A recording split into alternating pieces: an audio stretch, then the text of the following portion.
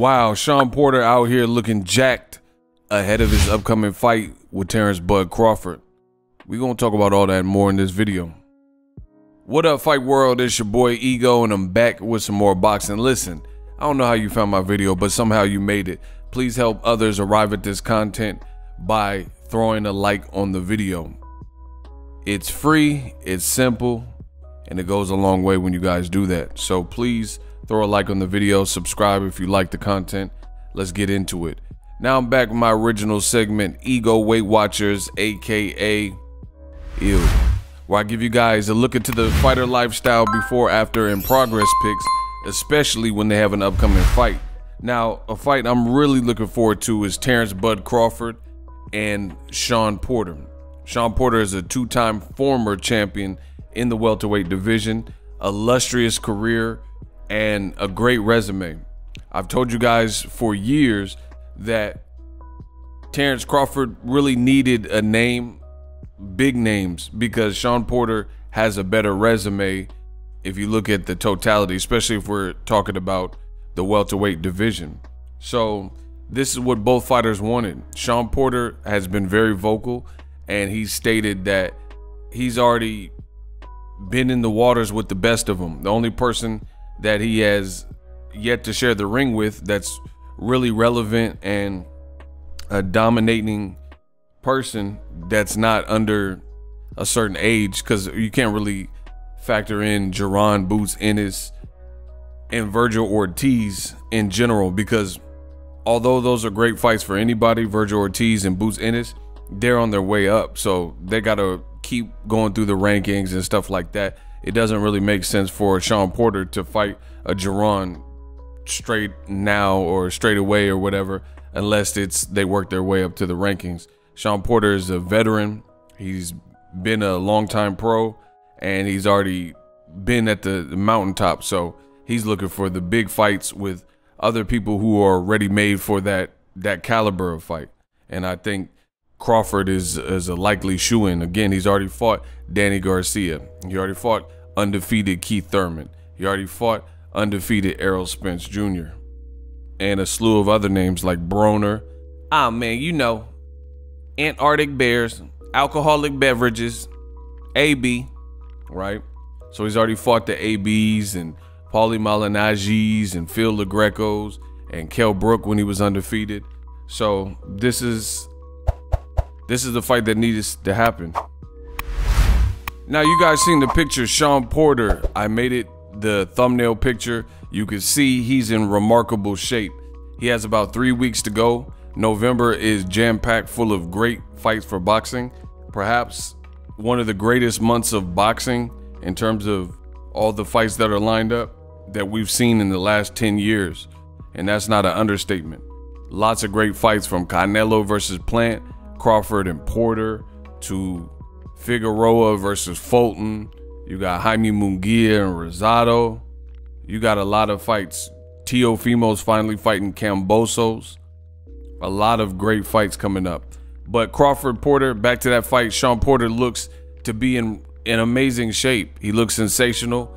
This is no surprise. I've been in Shawn Porter's gym when he had this gym out in Vegas, and this is how he trains. He's always in shape, but he looks like he looks in shape. He looks even more jacked. I don't know if it's his age or what, but like in terms of his bicep, whatever him and Larry Wade and his father Kenny Porter got him doing, it looks like it's paying off. This is going to be a really fun fight. Now, the thing I like about the fight, outside of the obvious, like it's for a title and things like that, is people may say they know how this fight is going to play out, but we really don't. And here's the reason. Because as great as Terence Crawford is, I don't feel like, based on who he's fought with Top Rank, especially in the welterweight category, we don't know all there is to know about Terence Crawford, right? I think, and I made a video about it, Mean Machine dropped him. He didn't get credit for it. It happens. It is what it is. He came to stop Mean Machine anyway. But I think this is going to be a really challenging fight. And the one thing I like about it is you got the spirit of both fighters, and neither fighter really has much give. So what does that mean? When you have a battle of a will and two fighters that neither one of them wants to back away or neither one of them wants to give, then it makes it really combustible, because unless it ends in a draw, more often than not, somebody got to win and somebody got to lose. And I think a lot of people are sleeping on that. I think this is going to be a really aggressive fight. One of the big keys here is Shawn Porter looks like he's in great shape. Ego Weight Watchers, you guys let me know in the comment section what you think. But the fact that Shawn Porter, he's ruthless in his approach. Like, he's very aggressive. Some people call him a football player. He's athletic, lots of feints, lots of hand feints, feints with his footwork. The stutter step he does, almost like Manny Pacquiao with the stutter step, right? And he's looking for openings, and then his reaction time, he'll stay on your chest and he'll jump on you. Me personally, the thing that's very interesting about that is I don't recall a person that has approached Terence Crawford with that type of style. Like, I remember being in New York for Shawn Porter versus Berto, and I thought at the time that was a great fight. That was going to be a great fight. But Berto, he was kind of caught off guard with how rough Shawn Porter was, and he was pandering to the ref and stuff like that. And then Shawn Porter ended up hurting him and getting the stoppage, and Berto was bleeding, and he was looking for a clean fight. So Shawn Porter almost duplicated the Robert Guerrero approach, where Robert Guerrero was just nasty, mugging, and Robert Guerrero was a bit dirty in his approach with Andre Berto, and you seen Berto didn't really like that. And Shawn Porter had that kind of same gritty, roughhouse, I'm gonna make it aggressive. If I come in and hit you with my head on accident and it gets ruled an accidental headbutt, oh well. And then that's what happened. And Berto had a cut, and it just looked like his mind was kind of taken out. He was looking for nice, clean, tidy work. So the thing is, I'm not comparing Terence Crawford to Andre Berto. They're different fighters with different styles. But the thing is, how will Crawford respond if he can't easily get the spacing and Shawn Porter's right in his wheelhouse? Some people, I've seen people say, oh, Shawn Porter's getting knocked out, right? But Shawn Porter has not to this point been knocked out. So I think it's an interesting equation, and we're gonna see which one can make the adjustments and solve it. But I think this is an excellent fight. Very, very fun fight. And I'm just happy to cover it and see it. But I do have questions. I have questions on both ends. For Shawn Porter, I have a couple questions. Like, for example, Shawn Porter, many will say that Shawn Porter, he got to the top of the mountaintop, and outside of the fight with Danny Garcia, every time he got to the mountaintop, he came up short. Kell Brook, he came up short with Keith Thurman, and he came up short with Errol Spence. Now, you can make a strong argument that he held his own and had respectable performances, but he didn't get to live like a champion after those fights. So there was something that was lacking, that the judges felt he didn't plead his case well enough to get him the close fight.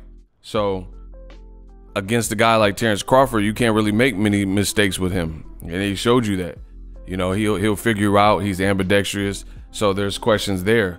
When you're a guy like Shawn Porter, who's been at the top of his class and fought the who's who of the division, and you came up short, even though there are close fights and fan-friendly fights and the fans respected your performance, do you have that extra gear to pull out and ink out a win against someone who's elite like Terence Crawford? So there's a lot of questions that will be answered in November with this particular fight. I'm not worried about either fighter being in shape. Crawford, he's always in shape year-round pretty much. Every time he's at Shakur Stevenson's fights or when you catch him about, he's in shape. You've seen from this Ego Weight Watchers video that Shawn Porter's clearly in shape. So all in all, it's a good fight. I look forward to breaking this down more and more on the channel. If you guys enjoy the content, consider subscribing. That goes a long way.